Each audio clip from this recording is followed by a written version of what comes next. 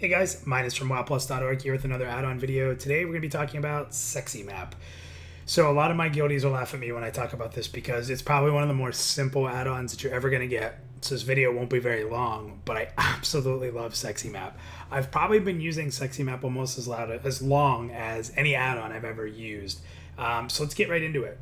First of all, when you start up, it's going to be up here. I moved it a little bit so it's not over top of that add-on just so you guys could see it as I'm editing it. So Sexymap's going to allow you to move your map around, change how it looks, change some of the settings for it, and clean it up a little bit. And you can set it to be a global profile so that it's there for all of your characters, specifically if you're using a big interface that you create on your own.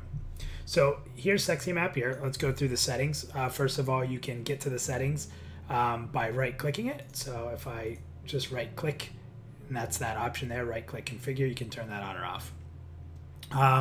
Once you set it into place and make it a global profile, you can lock the minimap if you'd like, so that it won't move around or anything like that. So let's get into this a little bit more. So borders, you can set different border options for it. Buttons. This actually gives you the ability to hide any add-on or any interface buttons that you want to hide that you don't feel a need for.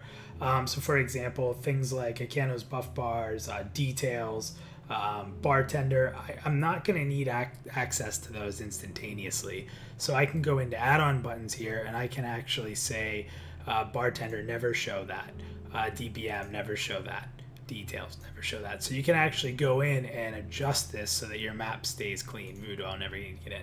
So now, see, I just have Ask Mr. Robot in my basics. These are your standard buttons. So calendar up here, you can turn that on or off. You can have it always showing, or you can have it just show up when you hover, as you can see there. And then tracking your zoom in, zoom out buttons. You can just do it by scrolling your mouse, so you really don't need the buttons. It's pretty simple stuff there. Clock down at the bottom, you can put it where you want. You can make the font size of your clock whatever you want it to be, or you can just turn it off. It's important for me. That's usually where I'm looking until I got into Titan panel. So as of late now, I'm actually hitting never. Let's clean it up even more. Coordinates. If you want to enable coordinates, you can put them right on your map. I know a lot of people like coordinate mods, so that'll actually show you as you're moving if you're trying to get to certain coordinates, which is pretty nice.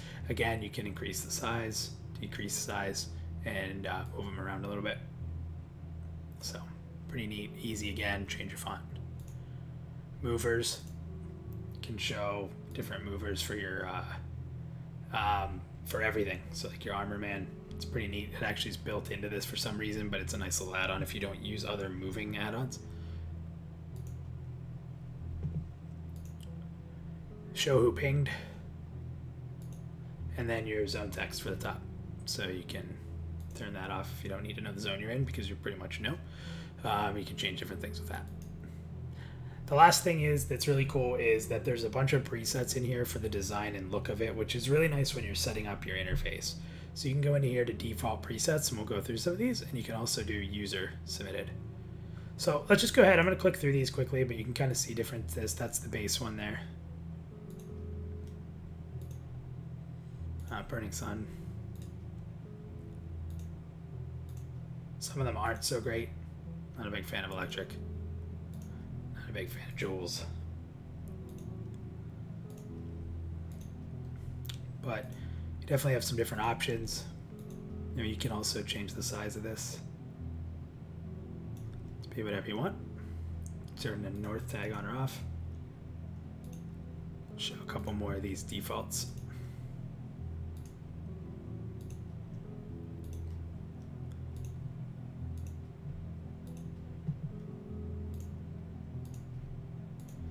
And like I said, there's some user submitted presets over here.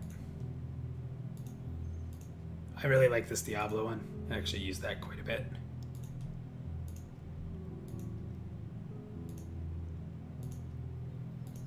So again, just some pretty cool options to change your map around, change how it looks, have full control over what's displayed, your buttons. Ultimately, if you're making an interface that is something that, you know, you're doing everything custom, this is a really nice add-on to do whatever you want with your map and clean it up. And then once you set it up, you can just create a global profile. So I can just hit use global profile at any time on a character. It will reload, and then it'll put it into place, locked with all the settings, which is, this is my typical one down here in the bottom right.